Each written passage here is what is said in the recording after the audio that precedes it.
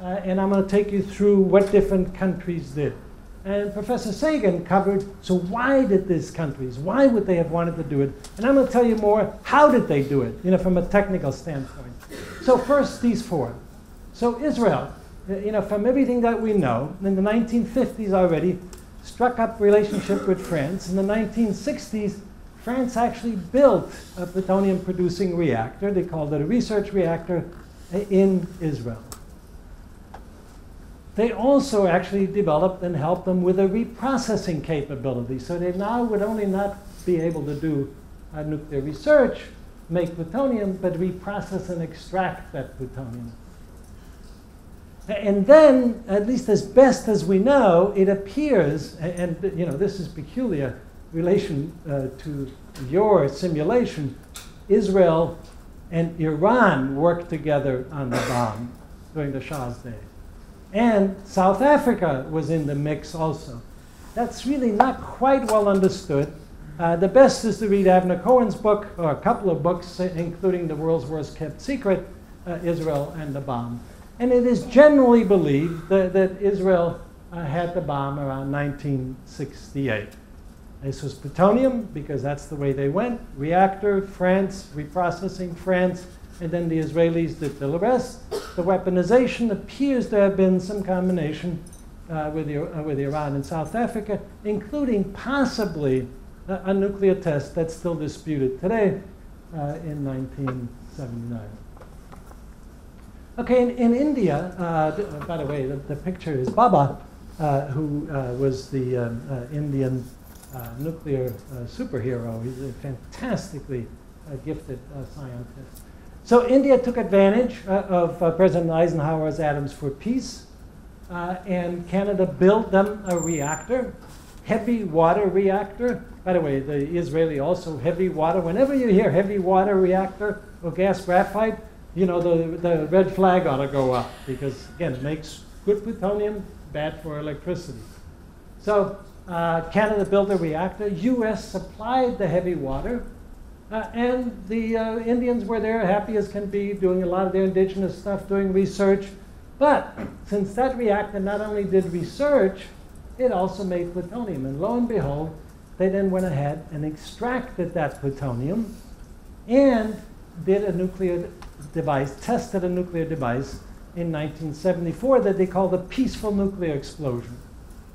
That, of course, demonstrated they now had the capacity and the capability to build a bomb.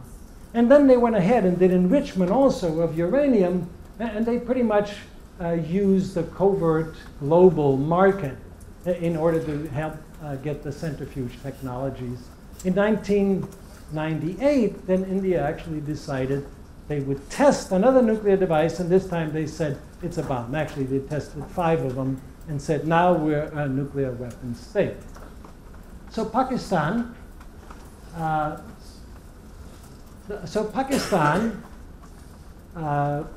President Bhutto made the decision that they will eat grass if they have to, but they're going to build a bomb. A.Q. Khan, one of their scientists, went to Urenco, the European consortium that did centrifuge technologies. And there he learned the trade. He stole the secrets, stole the drawings, and then took those back to Pakistan to help them build the capacity to do enrichment. The Pakistanis then also had help from the Chinese, at least the best as we know and suspect. They got a little bit of highly enriched uranium from the Chinese. They got one of the Chinese weapons designs that was tested. And then the Pakistanis also tried to get reactor and reprocessing capabilities from the French. But with American pressure, the French pulled back, but the Pakistanis were able to finish it up. And it's generally believed by 1987, Pakistan had the capability, was able to enrich uranium to 90%, was able to build a uranium bomb. And I should have mentioned more specifically, uranium works both in the gun assembly and in the implosion assembly, and built from what appears to be an implosion assembly bomb. They were ready by 1987. They did not want to test because of the pressure from the United States until the Indians tested. 2 weeks after the Indians tested 5, The Pakistanis tested 6. You know why 6? The one for 1974 from the Indians. So they're now even at 6 and 6, and they were. South Africa, a really interesting case, and I'm sure Professor Sagan mentioned it, as to why did South Africa want a bomb? Well, let me tell you about how they did it.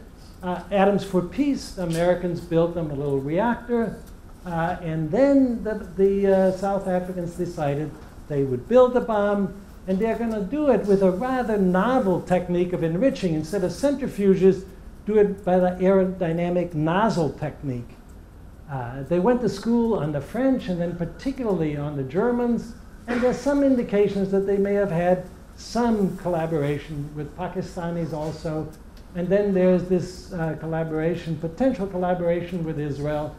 Here are the 6 bombs that they built. South Africa then decided to stick with the implosion, the simple bomb, but they had also done a lot of work for delivering and the possibility of building an implosion bomb.